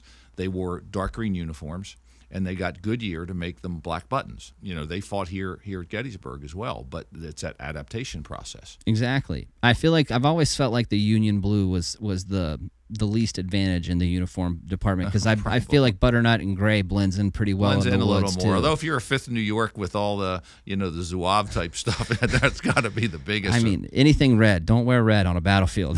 Lots of red there. Lots of red. It's the unit cohesion when you're talking about moving in a box, moving in a formation, where you move as one, so you know what the guy next to you exactly is going to do because you're moving the same way. And if you're going to turn together, you're going to turn together the same way. Right. It's kind of like that. And then going off of the uniforms, it's as much as you say that, and I can agree with you that your senses really, you become hypervigilant all the time because you're constantly scanning, staying alert, staying alive. You can also observe that about the enemy, and the enemy observes that about you. So if your uniform is a bit different than somebody else's uniform, well, you've already made yourself a target because you're not doing the same thing as the others. You stand out. Yeah. When we were overseas, guys for a little while were making it a habit of wearing medical shears in their flak jackets. You could see the medical shears. Corpsmen would, Marines would, and then they started telling guys, don't do that. Even corpsmen, don't put your shears there. They're going to know you're a corpsman, and then they'll shoot you first. Target you. Children used to come up to us in Afghanistan and say stuff. They'd say, "Doctor," and point to the corpsman. Yeah. We would think, whoa. Well, it's because they're not dumb. They definitely know. No, they're watching. And they're communicating that. And so I would be interested, does Josiah talk about this since he is an officer? I know at the beginning of the war up through 63, you have a lot of officers staying on horseback for a lot of these battles, either behind their line or leading a charge, whatever the case is. A lot of them stay on horseback. And I feel like towards the end of the war, Grant's overland campaign and stuff, that's almost gone right out the window. That's not the case anymore. Yeah, they were. And, being a captain, I don't see any indication that he had one either. But again, his height was probably a problem. He was 6'4" in those days when the average guy is 5'7", 5'8". Yeah. Probably made him a bit more of a target. He was never wounded. And again, even though he went across on the charge on May 22nd, 63 at Vicksburg, they were in the first wave. No indication that he ever was really wounded, but he was not, as far as I can tell. I got no indication he was ever on horseback. That would typically be a colonel. Lieutenant colonel, maybe. Talking about him not being wounded on a charge like that, especially in this war period in the battles that he's going to fight in. I've been to combat. I've had close calls. I've had many close calls, but it still amazes me in battles like D-Day. The first wave on Omaha Beach, the first wave on Iwo Jima, or at Vicksburg, or in Pickett's charge here at Gettysburg, or one of the numerous charges at Petersburg. You have guys that'll go through that and not get a scratch on them. Right. And it blows my mind. It really does, because you think about how much is flying through the air in those moments in time. How much lead is just.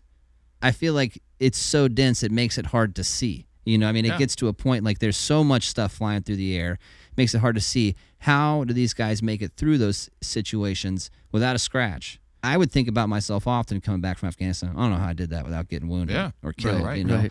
But on a day like that, where it's just the casualty numbers are astronomically higher than your usual battle because of how much is being expended in your direction.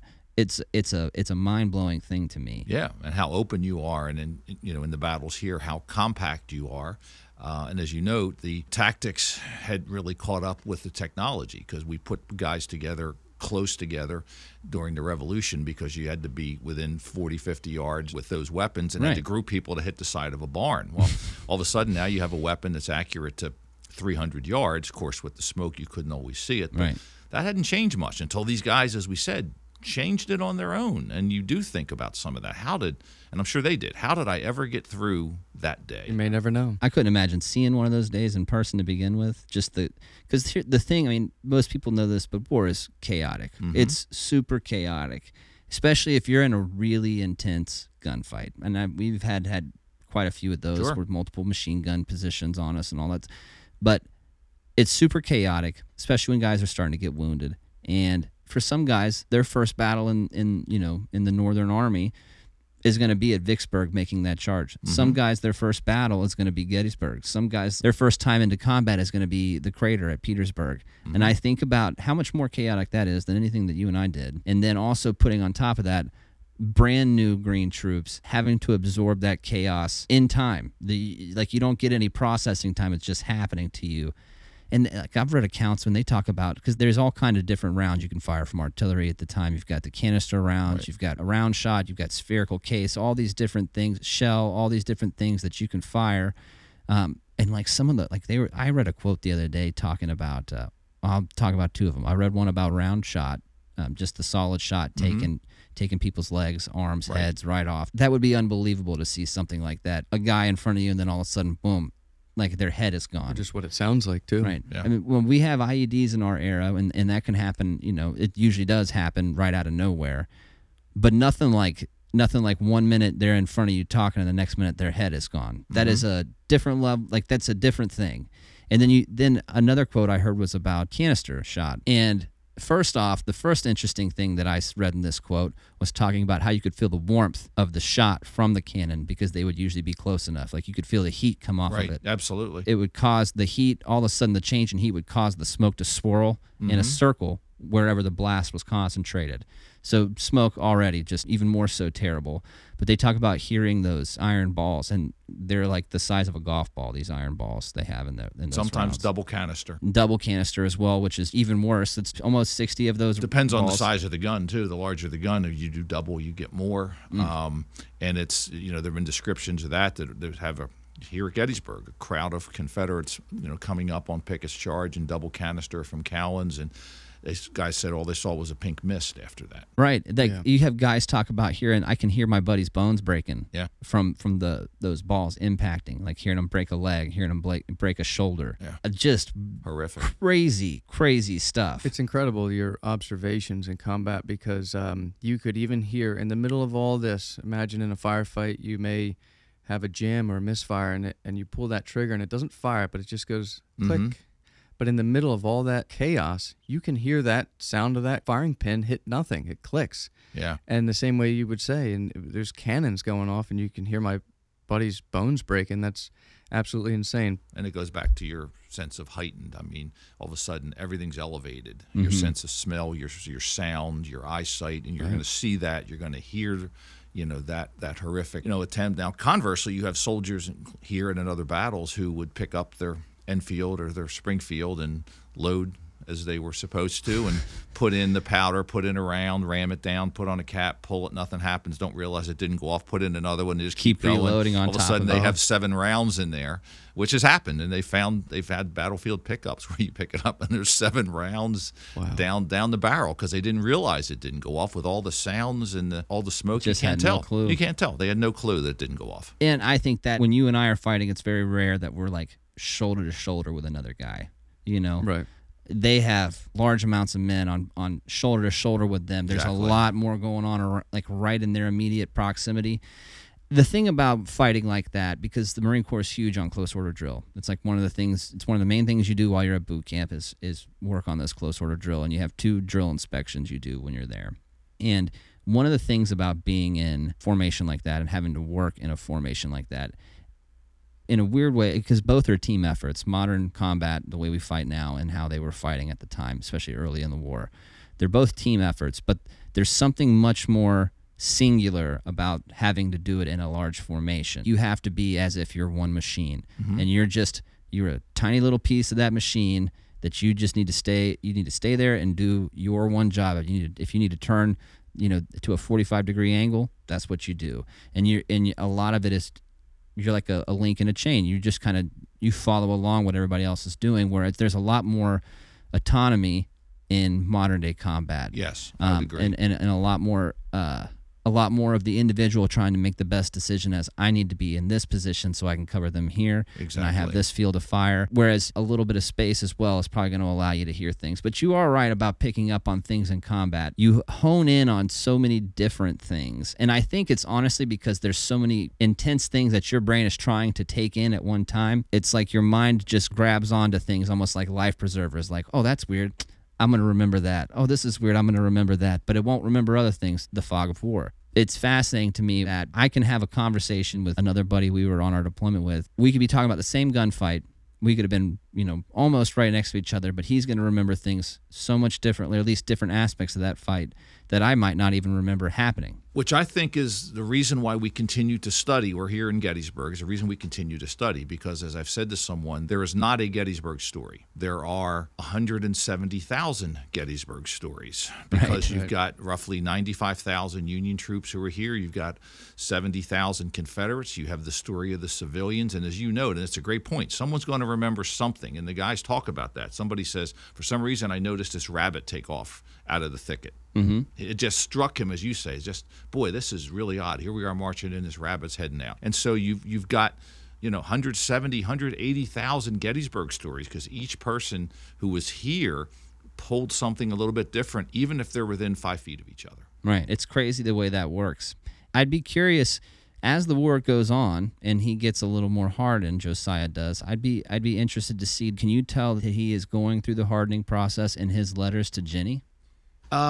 A little bit. I kind of tracked it with how he viewed the Confederates, and his anger and his sometimes bordering on hatred for the Confederates ebbed and flowed. When someone from his unit was killed, we were talking earlier about a surgeon, the assistant surgeon who he knew from back in Monmouth was killed by a sharpshooter, perhaps by artillery. That seemed to be the epitome of his anger and his hatred, and it then tended to subside. And again, I think he talked a lot about asking for God's forgiveness. And there was a lot of discussions about whose side God is on in the war. Each side claimed God was with them. They would camp within sometimes a couple miles of each other. Some of them made note that they heard the same hymns being sung in the Confederate camp as in their camp, which drove home the commonalities at the same time that they were at war. But for him, it ebbed and flowed. I got to believe there was some hardening, which allowed him to survive, which allowed him to look out for his men.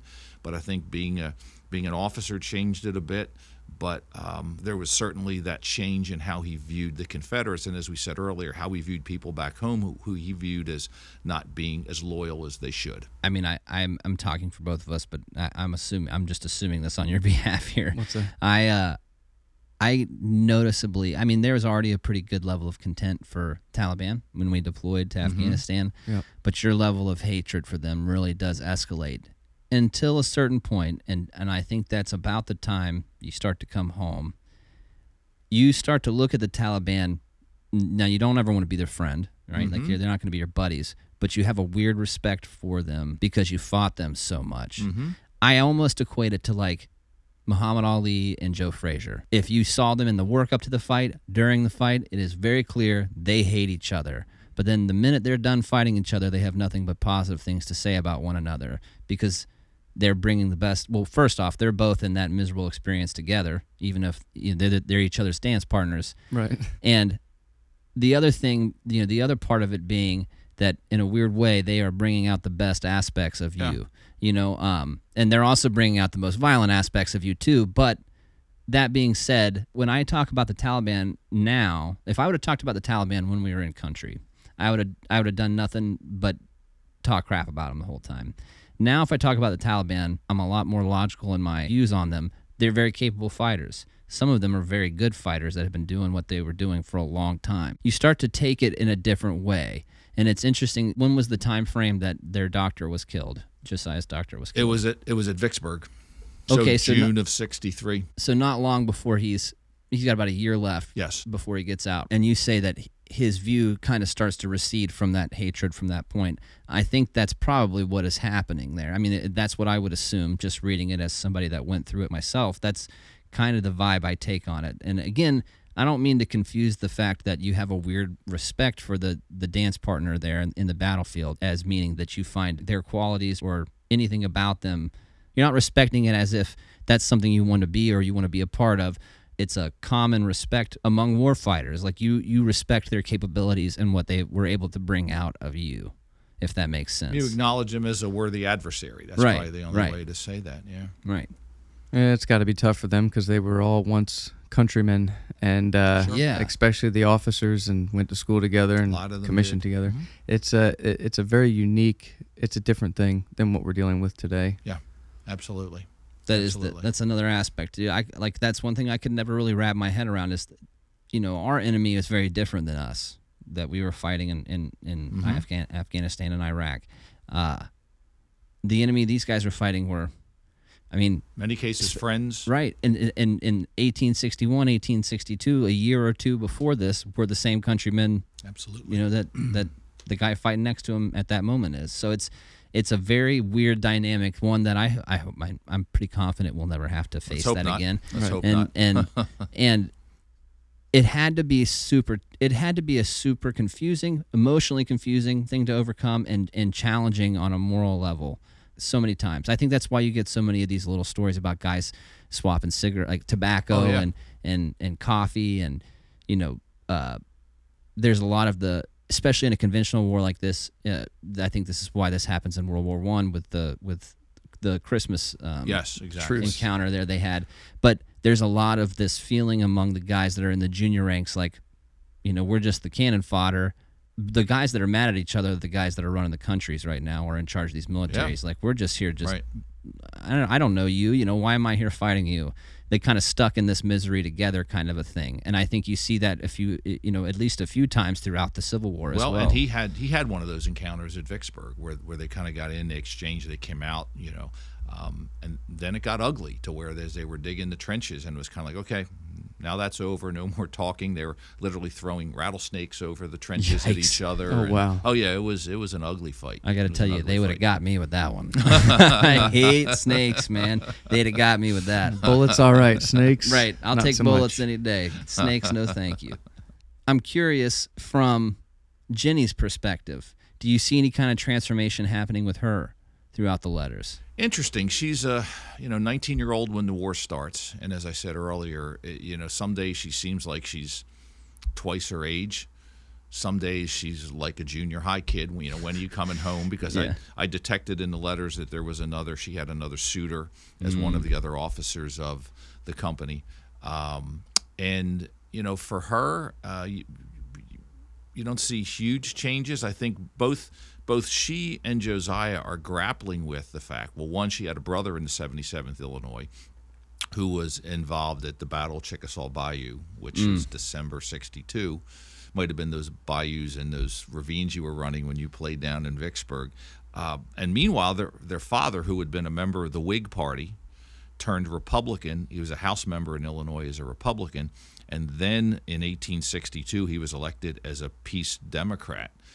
I think they were grappling with the politics of the time. I detect that, Peoria was very much politically split. Center part of Illinois, and Southern Illinois had huge Southern sympathies there. Yeah. Alton, Illinois was a hotbed of secessionism. Some of the counties wanted to break off on their own. So I think she was grappling with that, how her father, who went on the floor of the Illinois Senate in January of 63 after Lincoln's Emancipation Proclamation, and he made the following statement: if all of hell was distilled to liquid fire and poured down his throat, it would all be altogether too good for him. He was adamantly opposed. That's some hate right there. That's some hate. And so I think they were grappling with that, and I think she was a little unsure about where her place was with her boyfriend in the Union Army as an officer, her brother in the Union Army who stayed a Democrat by all indications, her father as a Peace Democrat, trying to navigate those political turmoil issues on the home front had to be difficult for her. Especially for a young person, yeah. Yeah, It's absolutely. very questionable times. Yeah. Just like nowadays, you're trying to, especially in that time frame, you're trying to make yourself the person that you want to be. Like Right. you're trying to get your morals to line up with the best thing you can possibly, you can come up with from the situation you're dealt, and you're very, I don't know, you're very moldable at that age as well, depending on what you're hearing every day. So yeah, I could see that being the case. Now, when he goes home in 63, right? He goes home for a brief time in 63. He does. He went home to kind of recruit, for the regiment. They had to, kind of try and restock, and that's when he got ill in like November 63. Yeah. Is there any indication at all that their relationship had changed after that visit home? It's funny you say that. I suspect they got engaged at that point. Okay. And I think that's what led to the letters taking on discussions of a more intimate nature, which I think also led him to say, I don't want to be captured with these. Yeah. He never said, I'm so happy we're engaged, we're going to get married. Just things he said, you read between the lines. And again, the fact that none of her letters from 1864 exist says to me something fundamentally changed when he was home. Right. And I think that's what happened. Well, good man. He went home and got to work. He made sure he locked that up. He did. Because listen, that's a thing.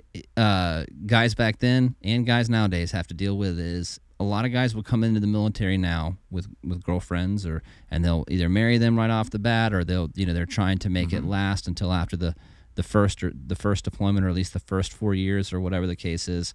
And most of them do not make it that distance. Being away from home, even if you are communicating every day, you're not there, and there are other people that are, and it can be a very challenging. It's challenging for very seasoned couples that have been together for a long time and are older and married. It can be challenging for them. For an 18, 19-year-old, it's almost impossible. Right. That they're so involved with what's going on around them. It's very hard to keep their interests, thousands of miles away. It is, and her benefit is that she at least had, family structure and support. They were well-to-do. You look at pictures of her, and I found out what the net worth of her father was, which by the time was pretty good. Contrast that with some of what other folks, and still to this day, have to. Someone goes in, someone gets deployed. Today they've got 3 kids back home. They might not have, the spouse might not have family support. I mean, back then you had women whose husband joined maybe from the upper Midwest, and they're back home trying to run the farm with 4 kids. Oh, right. Listen, it's the women that are married to guys that are in the military deploying like this and taking care of families and continuing on, they're just as much a part of like the sacrifice that the guys fighting are. It's always blown my mind. I think about, well, you're going to have to talk more on this, but I think about, your wife and a few of the other guys' wives being back at home, taking care of kids and doing everything by themselves while we're, and listen, it's not like they can just call you if they need something. A lot of the times the phones weren't even turned on in Afghanistan because they turn them off every time someone gets wounded or killed. And we had very few windows where they would be open for us. It's just you're taking on everything that everything that's involved with not just the people there, but also with the one deployed as well, and handling it. I mean, what do you? Well, yeah, I think about that. You also have to consider, what war are we talking about? Does this war affect most Americans, or is it like almost today where maybe it didn't affect almost everybody like it did during the Civil War? Of course, everybody was affected and knew somebody that was there or involved in it in some way or not. But when it comes to being a young man in the Marine Corps in combat, we grow up very quickly. And I think my wife being at home and doing what she was doing as the deployments went on and the family grew and just things changing in life, she also grew up very quickly from a young age as well. And it went from, of course, it affects her because I'm there, but maybe another tough part of that would be maybe her friends and people that are not involved in it have no idea what she's living through and what she's going through and having to deal with, like you said, Summy, where there's nobody to contact if you have an issue. Or, of course, you have your own parents and your own family and all, but you're really navigating this. A wife, a bride, is navigating through life without their partner or their spouse or something of that nature. And then you have to, if you have children while you're gone, you have to come back and really reintroduce to them who you have to get to know them. They have to get to know you again. That was something.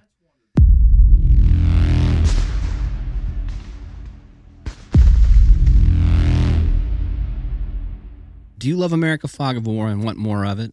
If so, Brett and I would love it if you became a member of the America Fog of War Patreon. Visit americafogofwar.com and follow the link Become a Member located in the menu at the top of the homepage and pick from one of our 3 membership subscription options. As a member, you can enjoy ad-free early access to all of our free episodes, like this one, as well as gain access to not 1, but 2 extra episodes a month. Your membership subscriptions are what enable us to bring you the content you love, help us grow this podcast, and become part of the team today at americafogofwar.com.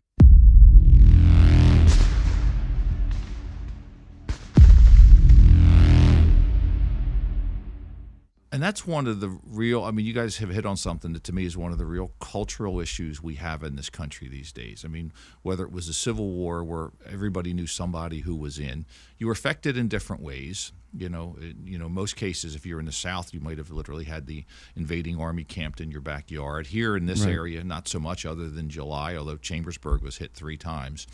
But what we have today is there's this, instead of being, and even in World War II, everybody knew somebody and there was more of a we're all in this, where there was this broad-based not only support but contact with the military and the sacrifices that the military make. It is now what I would call much more vertical than horizontal. We have military families. I mean, my dad was a Korean War vet. My wife's dad was in Cold War. I was not in. By the time I got out, they were shedding people in 1975, 6, 7. Right. They wanted people out. But there's very little, as you note, this contact and understanding, because we tend to have military families that I said that are linear rather than a connection to everybody in the community. Right. And that's sad because, as you note, people don't understand the true sacrifices that are made. And we're losing that as a society, not just an understanding of it, but an appreciation of it and a gratitude for the service that people like the 2 of you have given. And it's a sad cultural issue, I think. It is, and I blame it on the fact that we don't have any more kind of John Wayne genre movies. That's one of those things that is as corny as the good guy. The good guy's wearing spotless white cowboy outfit, but there is something about that connects your history also to a set of beliefs and ideals. And even the JFK quote, ask not what your country can do for you, ask instead what you can do for your country. Yeah. That whole thing can be reinforced in so many different ways. It's one of the goals of this podcast is to reignite that, because again, also that is tied into there's a guy named Sebastian Junger. I'm familiar with him. Okay, he did the Restrepo documentaries and all that. He's got a book called Tribe. Have you ever read it? I've not read that one. I've read a lot of his others, though. He's great. He's a great newsman. He's a great author. And this book, Tribe, in a multitude of different ways, covers this concept that he was running into. He had checked back in with the guys from Restrepo. This is like a year or 2 after they had been back, and many of them had gotten out. And he kept asking them, how they were doing. And they were all pretty miserable, and they all, for the most part, were saying they wish they could go back, right? And part of that is the purpose aspect, I believe. But Sebastian Junger also makes this point that up to a very recent time in our history, if there was a war on, your grandfather had been in a war, your dad had been in a war, your brothers had probably been in a war, your mom was working in a factory down the road to support the war, your pastor had been to war, or in some way was affected by the efforts that your country was making in a war. And so everybody, when you come back from combat at that time, it's a little easier to integrate back into the populace because they get it. Like the same things that are important to you are going to be important to them, right? You don't get held up on all this small stuff, this very much first world kind of issues. You really have a firm grasp that is shared among just about everybody of what the important things are and what you should be concerned over and what you shouldn't be concerned over. And there's a tribal sense to that. Nowadays, you don't have that because of, like you said, it's more, instead of being linear, it's up the graph instead of horizontal across the graph. And now you have very dispersed and condensed populations of military families that are coming back out of that situation into a civilization or into a tribe that really can't relate to them in any way other than saying thank you for what you did, which is always appreciated. I'm not like trying to belittle that, but I remember getting out of the Marine Corps and going to college for the first time and sitting down in a classroom and thinking, there is not a chance I'm going to come back to this class, because I could not relate to anything, any mentality anybody had. I mean, even the teacher, I couldn't relate to the teacher as well. They were all these people were so concerned with, who's got this haircut and what this famous person is doing. And I thought there are so many more important things going on out there in the world than this crap we're talking about in this class. And it is an interesting concept. Sebastian Junger goes into this in greater detail. He uses examples of like these frontier families where a daughter would be kidnapped by Indians and then be rescued by white sheriffs and then would run away from white civilization to go live with the Indians again, because it was a much more tribal feel to the whole thing. And he does all this to tie it into PTSD and its effects on soldiers, and it's fascinating to me. But I would have to agree 100% with everything you were saying. Well, you bring up an interesting point on movies, and like you, I grew up watching all of them, whether it was Sands of Iwo Jima or The Longest Day, and all of those. And I can tell you from a movie perspective, the last year I watched anything. Actually, it's the last time I have ever watched an award show, particularly the Academy Awards, was 1989. And the reason is this. In 1990, I guess it was 89, I did some of the filming for the movie Glory. And a phenomenal movie. You can always nitpick over some of the accuracies. But it's a great movie. It's a great movie. Wasn't the only nomination was for Denzel Washington for Best Supporting Actor, and he deserved every bit of it. He and Morgan Freeman were phenomenal. That scene where he does the tear down his eye. When he's being whipped. God, it's phenomenal. Man. It's incredible. If you watch that scene and don't get goosebumps and almost cry yourself, you might not be a human. And there was a great column by George Will, conservative commentator, who said it was a travesty that Glory was not nominated for an Academy Award, because it's this group of men who see a challenge, who see people who need to be uplifted, in this case freed from slavery, who took it upon themselves to join and do this. And he said, Hollywood will not recognize that. They want dependency. Mm-hmm. They don't want people who with self-sufficiency, with ideals. And it hit me hard on that. In fact, I remember at the time having a conversation a couple years after that with my neighbor, who I said, the people, and I apologize to anyone on this podcast who disagrees, the people in Hollywood don't share our values of what we're sitting here talking about today. They don't see, I won't say nobility in war, but a nobility of the cause that causes you to go and fight for an ideal that was in the movie Glory. Right. They will not recognize that. They will not recognize the value of people who will take that up. They won't, because many of them now, particularly now, don't recognize the value of the ideals that founded this country. We're not a perfect country. We're a great country. We're not a perfect country.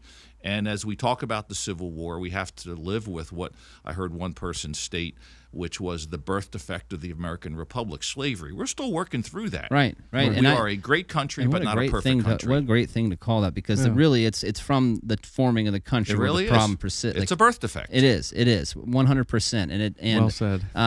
I would have to agree with you at least to it, like a certain extent, because you look at a movie like Platoon. Mm-hmm. I'm going to use Platoon. Platoon's probably the best one to do this with. It comes out in the 80s at some point, sometime in the 80s. Yeah. And then before that, you have the era of John Wayne and Sands of Iwo Jima, The Longest Day, and all that, all those films. And there's obviously a drastic shift in the way the story gets told. Absolutely. Now, there are some benefits to that shift, because you get the realness of how mean war is and how evil war can be. But you don't get any carryover of the moralistic side you can see in war as well, and all the great things that you see humans do on a regular basis, or these incredible feats of fortitude and courage that you see just repeated time and time again to do the right thing, and always trying to, essentially you're making a movie about a bunch of guys, and in some cases women as well, at least nowadays women as well, that they have raised their hand. They've volunteered. They say, I will go handle this on our behalf, so that others can stay here and they don't have to. Like, who's going to go? I will go. I will be the one to go and do that. And it's sometimes multiple times. And sometimes multiple times, and they'll sacrifice life, limb, and body to do so. Mm-hmm. And it just seems as though nowadays people want in their movies. They want the darker side of things. The Joker. Have you seen The Joker, the newest one with Joaquin Phoenix? No. I mean, it's a phenomenal piece of acting. It's truly incredible. But it's a movie about a bad guy and how a bad guy is developed. And although the character has moments of you can be sympathetic with, eventually he turns into this crazy villain. And people want that more so, it seems as though, at least in Hollywood, they want to create that more so because they feel like it gives more drama to the story or whatever. Yeah, they want to do the ambiguities. I get it. Right. But I'll tell you, maybe one of the last war movies that I saw that didn't have a negative overlook to it, because although, I mean, obviously war is negative. We're not sitting here trying to promote war as a good idea, but there are good things that come from war. Yes. And there are there's honorable moments. And one of the last movies that really did that for me was Saving Private Ryan. Yes. Or like Band of Brothers or The Pacific, like, any of those genre of movies Tom Hanks and Steven Spielberg make together. And they've done a good job with those, no question about it. And because you still have the good guy making the right, you have the guys making the right decision. You have something that you would want to emulate. We're getting real deep here, but this is geared towards like the younger mind, right? Like that's who you're trying. Not only are you trying to convince this to the audience of adults, but I was younger when Saving Private Ryan came out, and I can remember watching that and thinking, I want to be like Tom Hanks. Yep. One day I will do that, and one day I'll go to war, and I'm going to hold myself up to a higher standard because I want to be that. I want, you know what I mean? And well, you had a baseline, right? Like I knew what right looked like, if that makes sense. Yeah. And it's a shame because you don't really get that often in war movies now. Now there was a little bit of a resurgence of the movie about Chris Kyle, American Sniper. They do a good job of trying to have a balance. Yeah, and the movie We Were Soldiers was pretty good. Right. It's one of the ones that wasn't complete propaganda against Vietnam and the military. Right. I think establishing an interest in history at a young age, like you said, you were 11 when you were in Gettysburg, and just studying it at a young age, you really develop a baseline of what our American values are and why we fight for the things that we fight for, because you look throughout history and realize this is why they were fighting and this is why we're fighting now, and this is what we're going to look towards in the future. Right. We got to establish that baseline and always stay along that. And look, the movies we watched growing up, that they weren't the most accurate, that they were in many cases inaccurate with regards to many of the Japanese, etc. The Green Berets during Vietnam was completely inaccurate. It was a propaganda piece. I understand all that. But then we went completely the other way. I'm not a huge fan of the platoon. When you look at a lot of these, it was like everybody who went to Vietnam, all they did was dope and kill civilians. Right. And which is not the case. You have so many guys over there doing, amazing jobs. I had relatives who were in Vietnam, and that's not the case. And then for a while we tried to take a little more, as you note, of an equilibrium in terms of how we look at it, but I still think that we've got to change the culture about how we view military in this country. Well, and it all falls back to, honestly, the American warrior, and this is not because you and I are in this class of people. I truly believe that the American warrior is the greatest warrior the world has ever known. Right. It's accomplished more than any of the other great warriors in the world's history, and it has done more good for humanity than any other military has in the history of the world. It's such an incredible lineage to get to be a part of. It was something that I am so thankful that I had to look forward to growing up and to work towards, and to know that I could be a part of that one day if I did the right thing. I didn't get involved with drugs. I did good in school and I passed what I should, and then I showed up and I did what I said I was going to do. If I knew if I met those requirements, I could also be a part of this lineage. And you can't control, when a war comes up, you can't control when a war ends, but you can control what you do with yourself, trying to live up to the standards of the people that have been before you. And it's the purpose in this show. This is a dedication to the warrior, like the American warrior, and we try to very much put that forward. It's not any secret that we put this out as well because I want to have something out there that can motivate the next generation of American warriors. If this show existed when I was a kid, I would be so about it. I would have loved this. You know what I mean? This would, because you can't go to, you don't learn this in school. Not at all. We don't teach this. And you do. I mean, you learn the things you need to learn. I'm not trying to, dump on the American education system here, but there's not a big war focus when it comes to what you learn as far as American history goes. You have early American history, which is up to the end of the Civil War, and then the next one starts with Reconstruction, or is it the beginning of the Civil War? Then it's usually post-Civil War Reconstruction, 1877 roughly, and then you go forward. And then from there to where we are now, Cold War, that kind of stuff. And they just don't have the time in a year or 2 years to squeeze in all this. I get that, but there are so many valuable things to understand. If you understood the history, America's history when it comes to war, and the history of the American warrior, and the battles that were fought, and how much sacrifice has been given in the efforts that they were giving those sacrifices for, your appreciation for where you're at, in time, as well as in the world, there's no way you can't help it. It's going to skyrocket. You have to be appreciative of where we're at and what we have. And I mean, in that sense, I have to agree with you. And like I said, that's why we try to do this. Well, it is critical. It's why people, and I hate to see people who forget what Memorial Day is about. When I, was still at the chamber, I would send something, and I would send out there was a little meme, and it's a picture of D-Day, and the guy's going in the first wave, and it said, when you're off on Monday, I want you to remember this. And the caption under the meme was, your beach day brought to you by their beach day. Yeah, it's powerful. It's true, and it's the truth. And it is. And there was a great quote that it's attributed to Colin Powell, and I had met him once at a function we had. I wish I had asked him, and someone was saying all the U.S. military is doing is trying to get more land, and his answer was, the only land we've ever asked for is enough to bury our dead. Wow. I mean, that's a pretty heavy answer, and it's it's true. I mean, I know the military needs funding, and I know the military needs all kind of other stuff, but really, they don't ask for much considering what they give us on a regular basis and have since the listen, we wouldn't even have the country if it wasn't for the American warrior. We would not, and people need to understand that funding levels are below historically where they've been. And in my view, I get asked a lot about what government means and what the role of government is. To me, first and foremost, is to keep us safe, which means protecting us as a country. And it is, without a doubt, it is the fundamental priority role, in my view, of what this federal government needs to be doing. And they and people like you need the resources to do that job.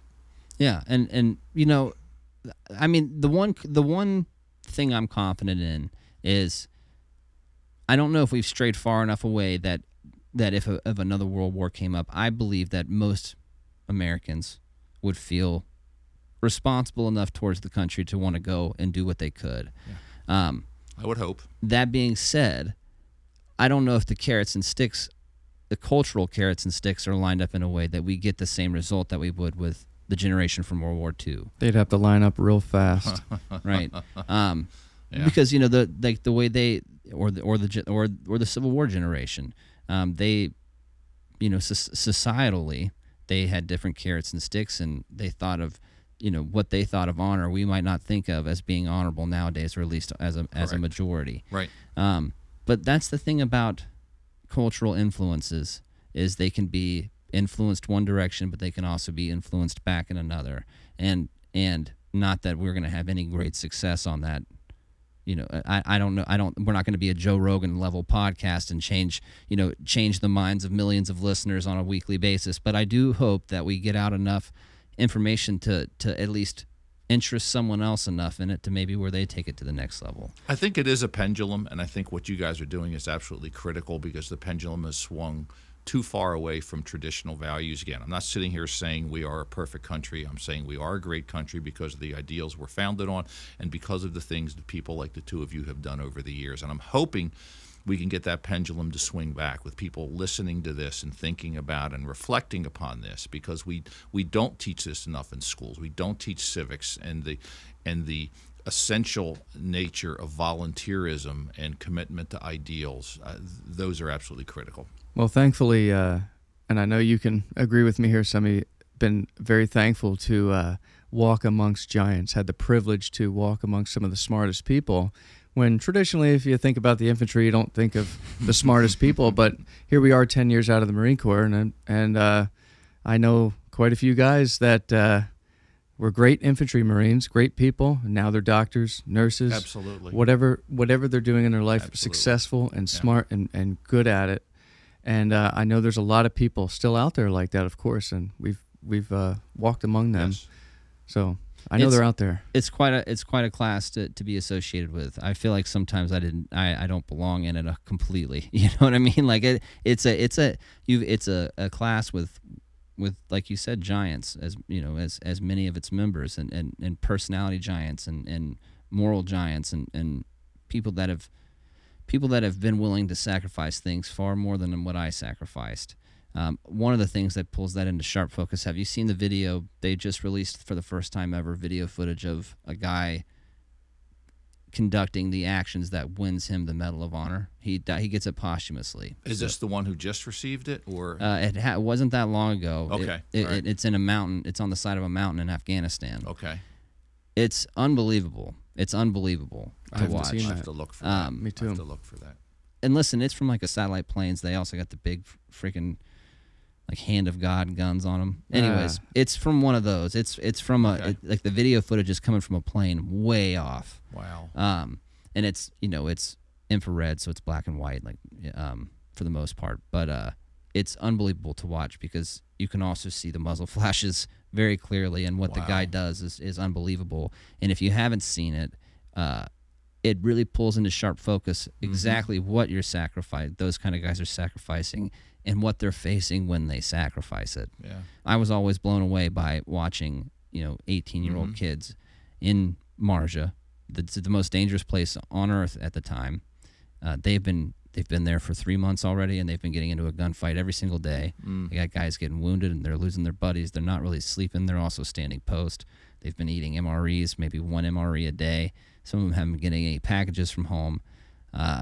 They have all kind of family problems going on back home. The girlfriend might have just left them, whatever the case is. But every morning they'd wake up and they'd put their stuff on and go right back out on a patrol, and they usually do it with a smile on. Yeah.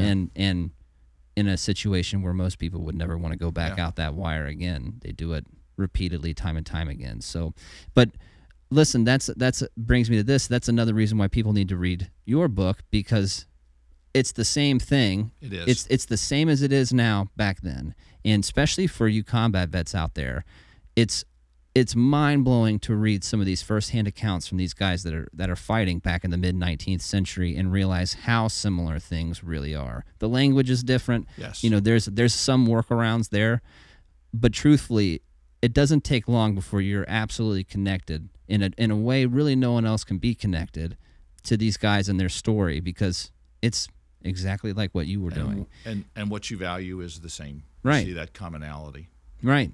So where can people find your book if they want to? It's on Amazon. You can get it from the publisher Savas Beatty. It's on Amazon. Both of those, the hard copies sold out. Fortunately, we got to that a couple of years ago. Good. I wound up the soft cover came out literally I think the month before COVID hit. So I've got a whole bunch of those that I bought there, and so we've got all of those. So they're still out there. Awesome. And for I'm going to say this in the intro to the show. I have a little intro that I do, but just one more time for the listeners so they can have it. What's the title of the book? The title of the book is Civil War Captain and His Lady: Love, Courtship, and Combat from Fort Donelson through the Vicksburg Campaign. Now, much longer title. I always joke with people that my idea, because it's a Civil War courtship, was I wanted it to be 50 Shades of Blue and Gray, but the publisher didn't want to do that. I think it would have sold like gold. It would have, but think about the people bought this on Amazon. Wait a minute, this isn't what I thought it was. Right. What's the blue and gray? Hysterical. Exactly. Oh, man. I wish they would have let you do it, though. That'd have been... Well, I said that to him as well, and Ted just laughed. We might have to make a segment on our Instagram or something where it's 50 Shades of Blue and Gray. There you go. Feel free to use it. Love stories from the Civil War. Feel free to use it. Well, thank you so much for joining us today. Thank you for the invite. I greatly enjoyed Yes, this. sir. And is there anything big coming up on your horizon? I know you said you're semi-retired. I'm semi-retired. I'm doing some work for the Gettysburg Foundation. They have a leadership program. I'm on the faculty there. I'm doing a little bit of advisory work still for the state chamber, where I was president for a number of years. And then a couple months, I'm going to be going back in and doing a little more consulting on public policy issues. Okay, well, very good. Yeah. Any thoughts of writing another book in the future? Maybe. I got something on POW. I'm trying to get more of the primary source material. So Very cool. Man. We'll see how that goes. Listen, Very you cool. talk about an area of the Civil War that's just brutal. It's Horrible. Andersonville and all. Even some of the camps up north are rough, Elmira, too. Camp Douglas. There were some ugly ones in the north too. Absolutely. If you start working on it, please let us know. I will. We I'll do that. We want to get on the pre-order list if we can. I'll absolutely do that. Absolutely do that. All right. Well, thank you so much. Thank you, Manny. guys. All right, thanks. Thank you.